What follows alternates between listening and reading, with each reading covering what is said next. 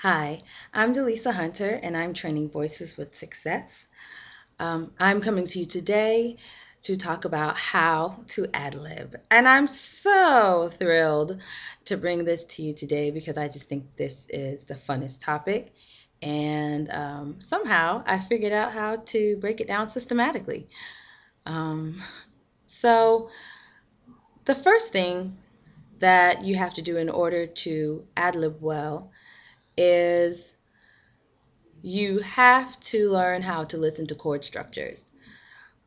People who ad lib are not people that just kind of go from note to note, and if they fall in the key, they do, and if they fall out of the key, oh well.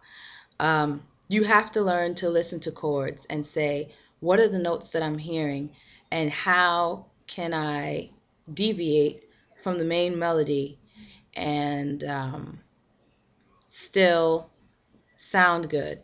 Basically, ad-libbing is putting your personal touch or your personal stamp on a song.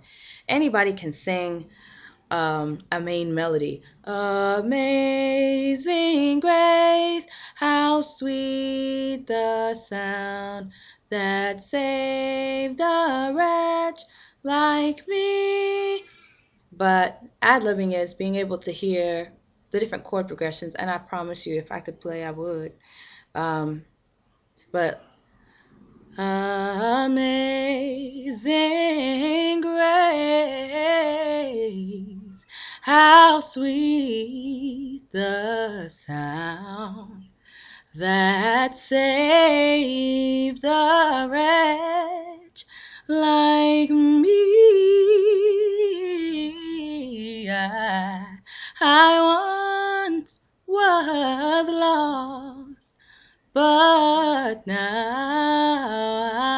I'm found, was blind, but now I see. How did I come up with all of that for little old Amazing Grace? Well, I heard chords in my head, and I think I actually added some chords that aren't traditionally in the song.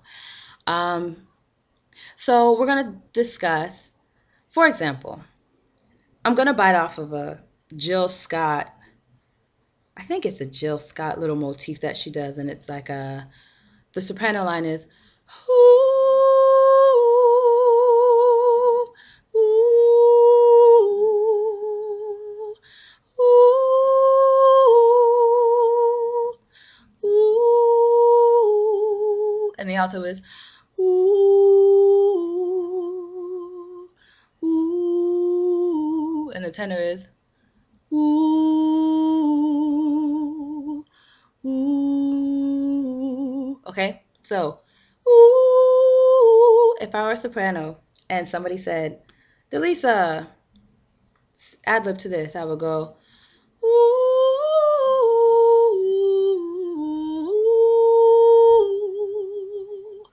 ooh.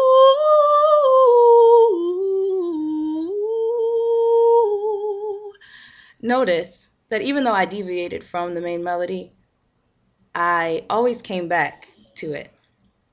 And that's a first rule in effective ad-libbing, not just being all over the place. Because let me tell you something, the way I sang Amazing Grace, I really wouldn't sing it that way if I were on stage. Because singing like that actually makes people kind of dizzy. Again, they just want to hear the song. Just sing the song. And although trilling is good and it adds emphasis, you don't want to do it in excess because it can be a turnoff. Most people aren't interested in all of that. I mean, if they were, then Aretha Franklin wouldn't be a star. Or people like Shaka Khan, or, Luther Vandross, or any of those people, because they're amazing, excellent singers. But they don't trill all day long. And I think they figured out that people just want to hear a good song. They just want to hear a melody. So always come back to that. Always make sure that you know which melody you're coming from and deviate from that melody just a bit, but always return to it because people always want to know where your tonal center is, and they want to feel like they can follow you, and they want to know that they have some sort of direction where you're going. And that's another point too. When you're ad-libbing, it's not really wise to go like, ooh, right? Going from the way top of your range way to the bottom of your range, or ooh, like, again, it's not really in good taste, and it makes people dizzy. So whatever tessitura or range that your voice sits most comfortably in, then you should ad-lib in that. And again, always try to come back to the main melody. Me personally, my most comfortable tessitura, when I say my most comfortable tessitura, many of us have very wide ranges. Like, for example, my highest note, I don't know. I know it's a little bit, just a little bit higher than high C. And I know it goes really low to some like, but why would I sing that? That's ugly. And is ugly too. So you have to find the range in your voice that's the prettiest and that you can do the most in. Figure out which parts of your range your voice can blossom in and that have the most color and give you the most choices and expression.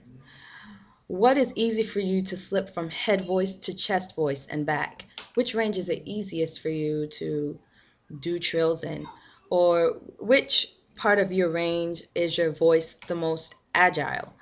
That is your most comfortable tessitura or range of notes. Many of us have 2 and 3 and sometimes 4 octave ranges, but all of that is not usable in singing. You have to find the range that is best for you. So for me personally, my most, I hate that I can't find the word that I'm thinking of, but the range that is most comfortable for me is my alto range. So, ooh, ooh. So that's the main melody. Ooh, ooh. So I would go, ooh, ooh, ooh, ooh, ooh, and you can follow that. Ooh, ooh, ooh. So that's how you make sense. You want to make sense. You want to make a statement when you sing. You just don't want to be all over the place. You want people to feel like they can follow you. You want to make a statement. Make a musical statement. Have a beginning, a middle, and an end with everything that you do. Tenors, ooh, ooh,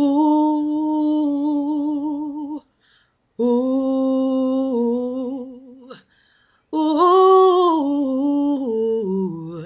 ooh.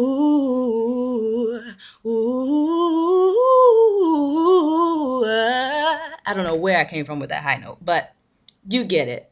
Always come back to the main melody or somehow fit that in there so that you're not just crazy and all over the place.